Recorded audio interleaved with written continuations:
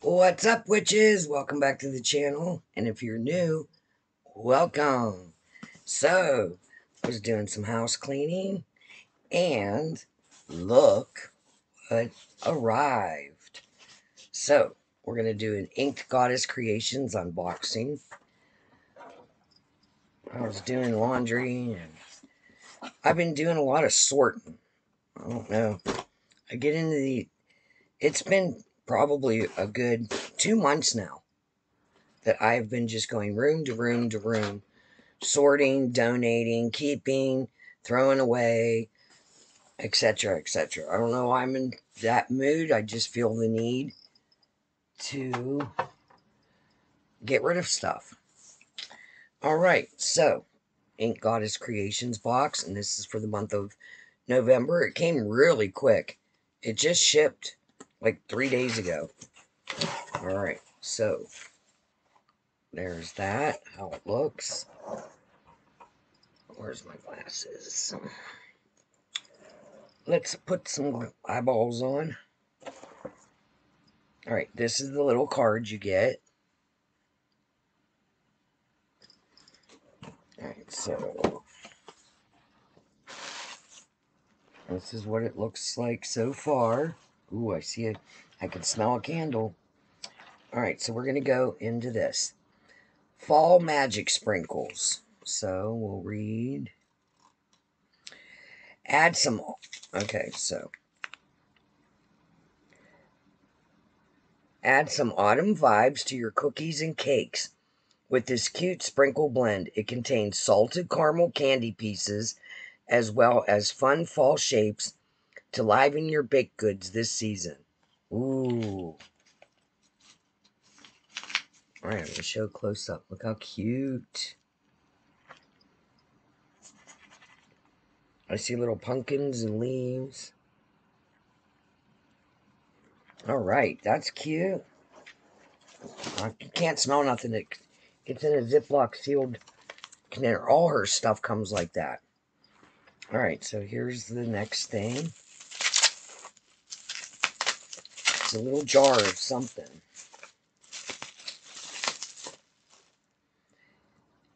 Kitchen Witch Magical Culinary Blend. Happiness. So, looks like that. So, this is like a Kitchen Witch box. I love this. What is this? Happiness.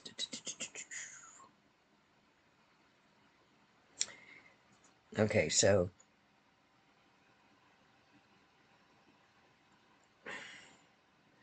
Happiness Kitchen Witch Magical Culinary Blend.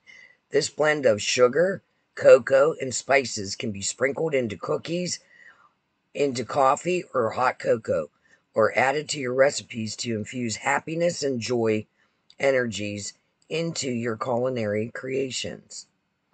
I love that it's Kitchen Witch in a month when a lot of us cook. All right, so, oh, yeah, this candle. All right, so the candle looks like this, and it is a Kitchen Witch votive candle, a blend of cinnamon, clove, and honey to warm your kitchen and add magic to your cooking or baking. This will go on my altar. Oh, because it just has to, right? That smells so good.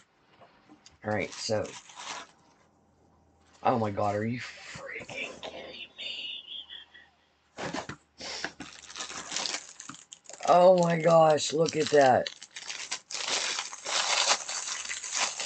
It's a little rolling pin.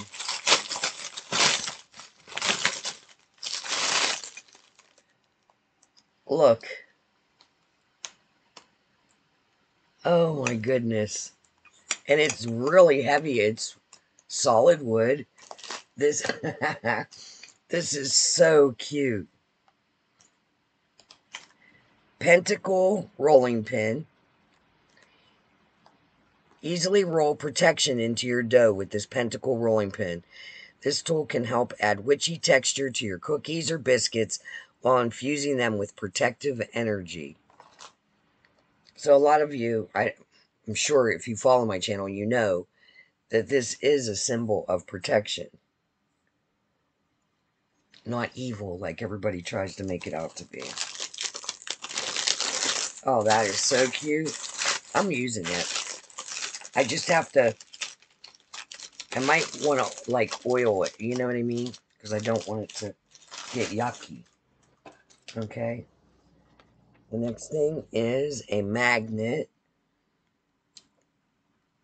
Oh my gosh, this is so cute. A refrigerator magnet. And look, it has all the measurements on it.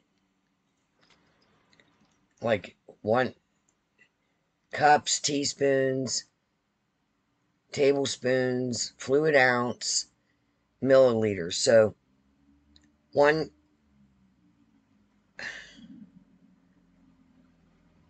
it just has all the little measurements on it. Very cute. And it says, I don't think there's,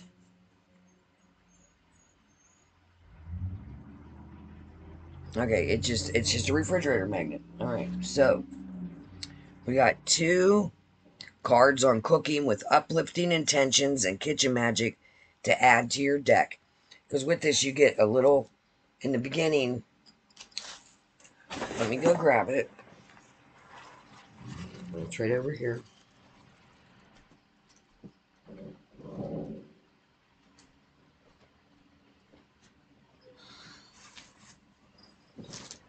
When I first got the original first box, you get this little card holder, and then there was all these little cards, and then these cards are slightly different. I don't see them. They're over in my craft room. I keep them, but these might go down in the kitchen. All right, so cooking with uplifting intentions, and it says foods. It lists foods, herbs, and spices, days of the week.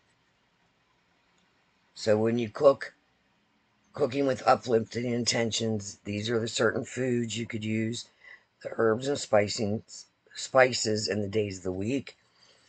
And kitchen magic involves transforming ordinary culinary preparations into sacred spaces where the food and drinks you create are automatically infused with magic. So there's that if you want to take a screenshot. So to add to my deck. That's awesome. All right, and here is all the information you need, and of course my phone on cue. Oh, I hate turning my sound down because then I'm afraid if I forget to turn it back up and there's an emergency, but I don't know. I can tell people 100 times I'm filming.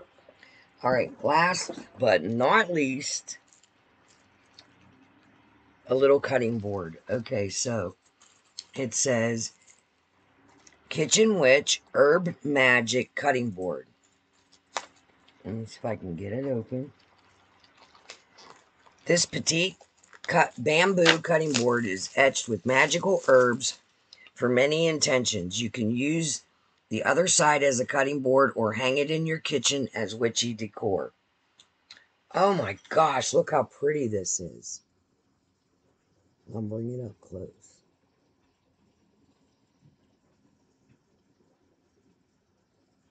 Beautiful. So it has, for protection, basil, cinnamon, clove, fennel, garlic, and sage.